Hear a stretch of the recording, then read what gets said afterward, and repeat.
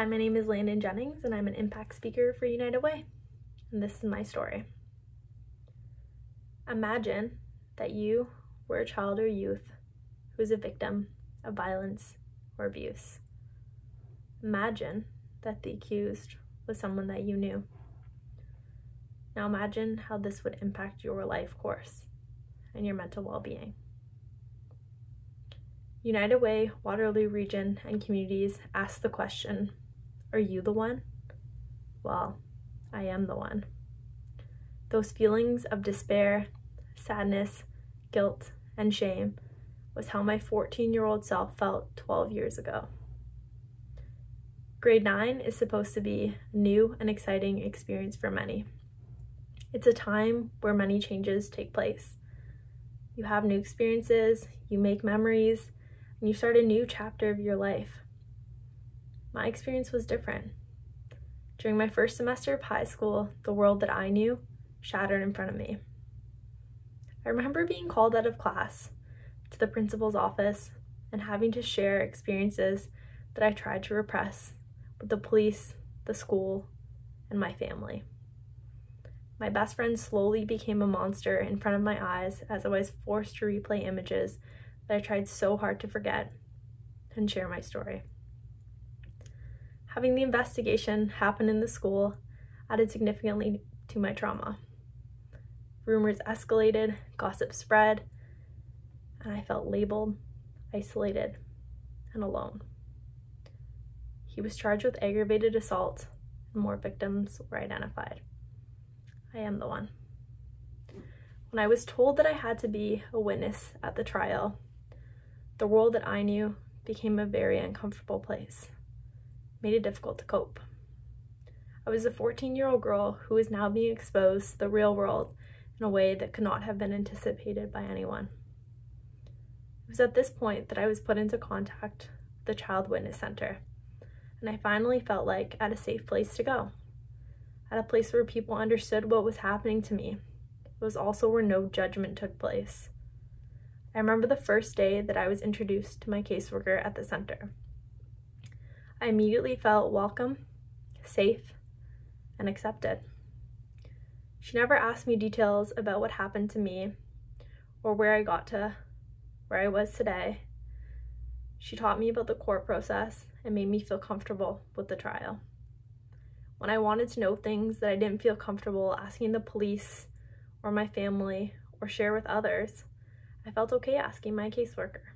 It was my safe place, my shattered world. I am the one. For years, I tried to repress the traumatic experience that I went through. I avoided counselors, psychologists, and assistance from my friends and family. I just wanted all the dark memories to go away, and I wasn't ready to open up. This went on for years. I managed to make it through high school and was accepted into the University of Waterloo in an environmental degree, one that I specifically chose to be as far away from my trauma as I could. In my second year at the University of Waterloo, I experienced an episode of post-traumatic stress, which was later diagnosed by school psychologists, along with depression and generalized anxiety disorder, which I still live with to this day. I went from being a straight-A student to not showing up to my classes and not completing any of my coursework. I took time off, and the university gave me the break and support that I needed for 8 months. During this time, I reflected back on my experience, and I ended up reaching out to the Child Witness Center, wanting to give back to an organization that helped me so much in one of the darkest days of my life. This experience changed me. I was able to see how much a difference this organization made in my life, still being my safe place to go, and I was able to begin giving back to the Child Witness Center, who gave me so much hope in my midst of despair. I am the one. I went back to school to pursue a degree in sociology and legal studies. I became more involved in the community, volunteering at the Sexual Assault Support Center, the Child Witness Center, and also got involved on campus within my department, all while working part-time. One of my proudest accomplishments during my undergraduate degree was that during my role as the Vice President of Education for the Legal Studies Society, I created a roundtable style networking event for students interested in pursuing careers within the vulnerable sector. With a little bit of help from our Career Action Center and some creative advertising, the event was very successful and still runs to this day. By the end of my degree, I graduated with distinction. I was accepted into multiple graduate studies programs, and I developed amazing connections.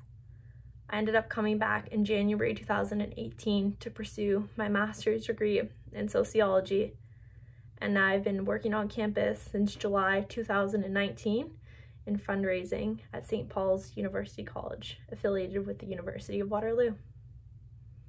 I am the one. Many people go through traumatic experiences every day, and without organizations like the Child Witness Center, I wouldn't be here to share my story with you today. United Way gifted over $65,000 to the center last year. This gift came from a series of similar campaigns that organizations like United Way run throughout the year. Without support, children like myself would not have proper care needed to guide them throughout the court process. Today, the Child Witness Center is growing, and now donations help to fund the Child and Youth Advocacy Center, where children not only receive guidance throughout the court process, but have connections to counselors, police, and other helpful services under one roof.